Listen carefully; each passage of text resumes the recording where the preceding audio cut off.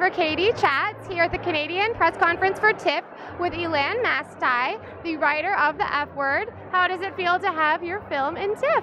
It's very exciting. I mean, we can't think of a better place in the whole world to be able to premiere the film.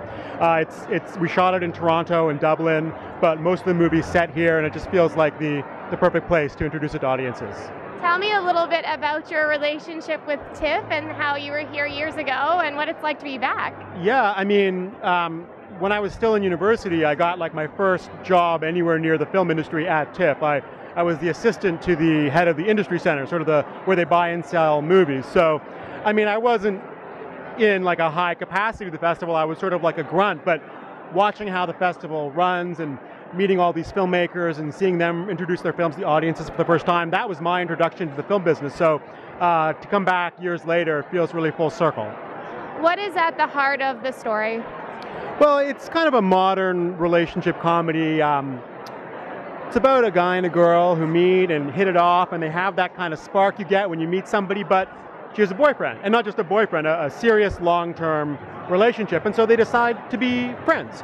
And it's about how those lines get blurry when, where is the line between just liking hang out with somebody as a friend and something more?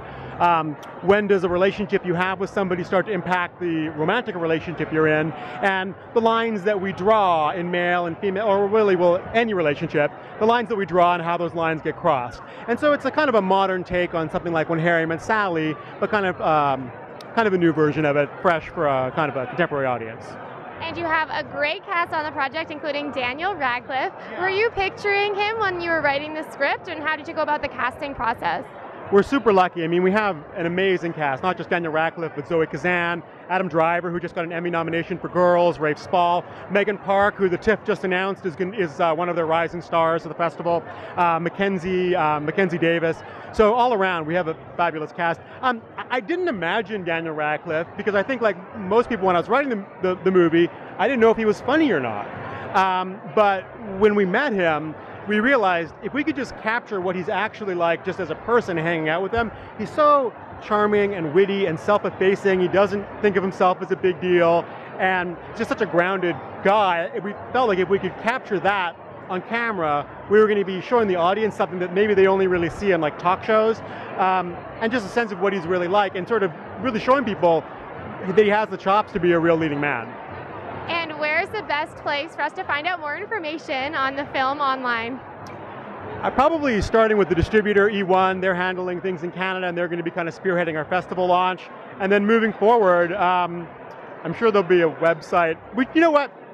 We need to get a web presence, like immediately, like right now. We'll get on that. Okay. And what is the importance of Canadian film to you? Well, I'm Canadian. I was born and raised in Canada. I work both in the US and in Canada, but I live here. And so for me, I think we've kind of entered this new phase in Canadian cinema where, yes, it's important to have a strong national cinema, but it's not really about that anymore. It's about looking out at the world. I mean, independent cinema in general has to have a global outlook. Our movie, although, I'm Canadian, I wrote it, it's directed by a Canadian, it's produced by Canadians, we shot it in Canada and Ireland, but our cast is international. We have Brits, we have Irish people, we have Americans, and we have a bunch of amazing Canadians, and we want to make a movie that people all over the world can enjoy.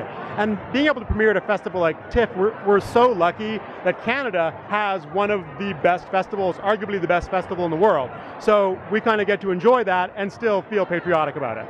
Thank you so much. Congratulations, and have an amazing festival. Yeah, I look forward to seeing you around the festival. Come see the movie. I will. Thanks. I'm Katie Uhlmann reporting for CHATS here at the Tiff Canadian Press Conference in downtown Toronto.